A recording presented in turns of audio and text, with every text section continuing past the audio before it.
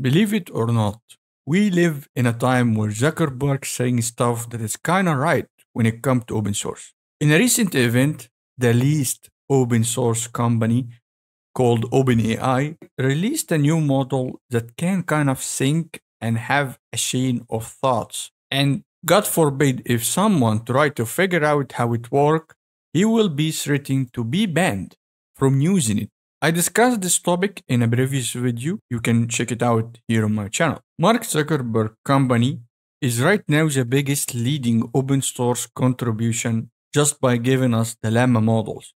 And he's doubling down on his opinion, especially in this video. I think that open source AI is going to become the industry standard, just like Linux did. It gives you control to customize and run your own models. You don't have to send your data to another company, and it's more affordable. I also think that the transparency and scrutiny are going to make open source AI safer and more secure, just like other open source software. We've done rigorous testing on all of our models, and of course, since they're open, everyone can do their own testing as well.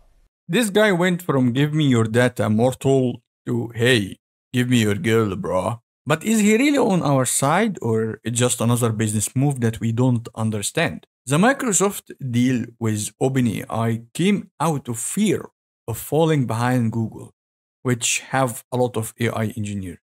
This article is talking about it in detail. According to Elon Musk, Google had 2/3 of the AI talent, and to counter the Google power, they founded OpenAI.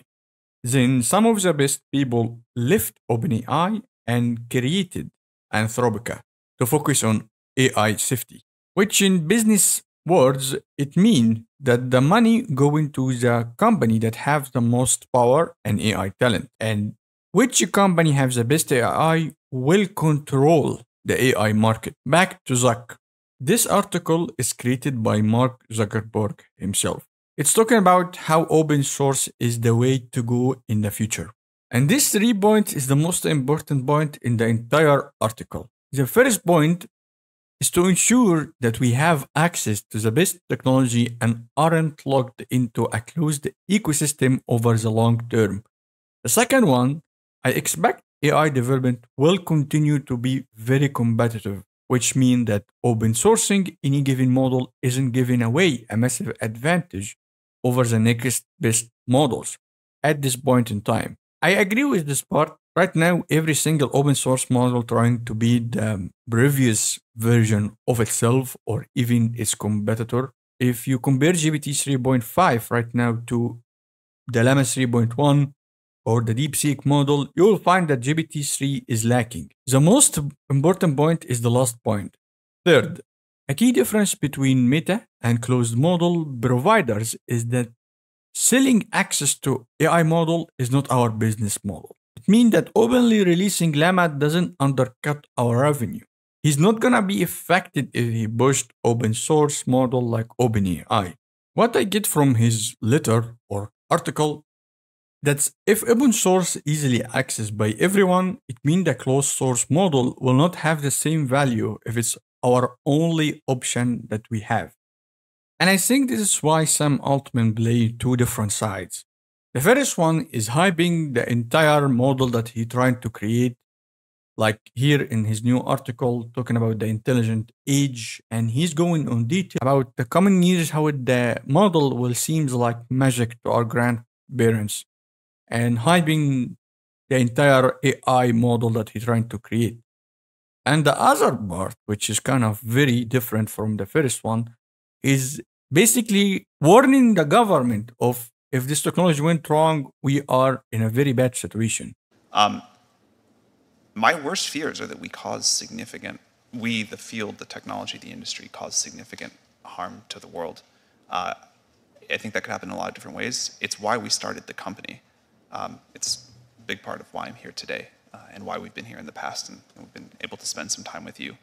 I think if this technology goes wrong, it can go quite wrong.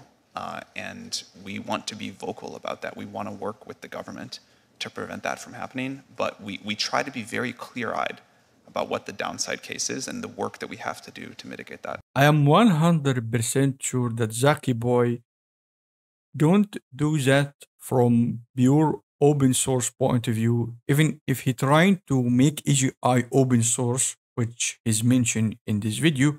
Hey everyone. Today I'm bringing Meta's two AI research efforts closer together to support our long-term goals of building general intelligence, open sourcing it responsibly, and making it available and useful to everyone in all of our daily lives.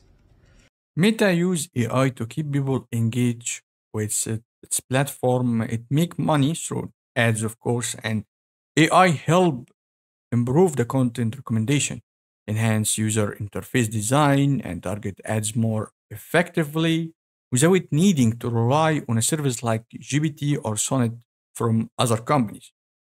At the same time, AI help improve Facebook and Mark Zuckerberg public image. The perception that Meta is keeping up with the latest technology, state of the art, everything right now is state of the art, has boosted the company's stock price.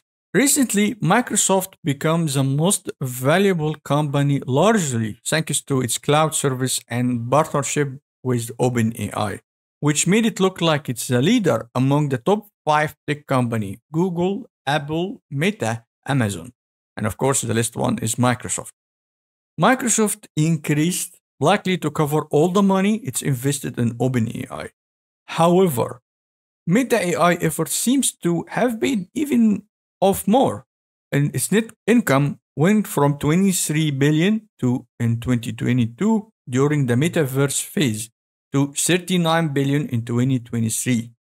Thanks to the Llama model, of course, and the other AI developments they're trying to do. This is more than the OpenAI revenue, which is about 3 and almost a half billion. Additionally, Meta already have a ton of GPUs already on their hand or Instagram, which is helps them lower the cost of building its own AI model.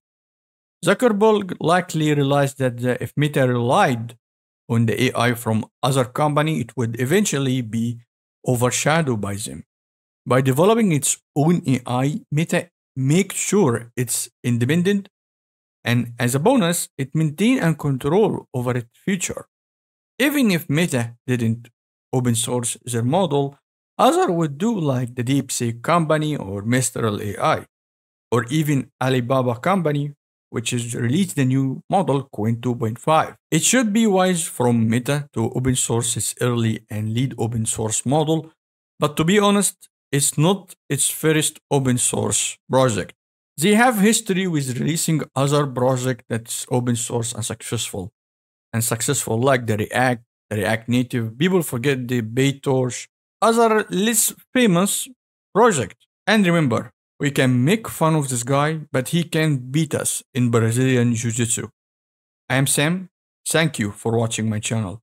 I really love making this kind of video talking about tech, and if you like it, click the big button down below because I am going to make more of them. Thank you for watching and see you in the next one. Kenneth, Mark, give me the Zuck. But you can follow up and tell me what that means, and I'll try my best to do it for you. What's the whole Zuck thing? ZUCC? I haven't seen this before.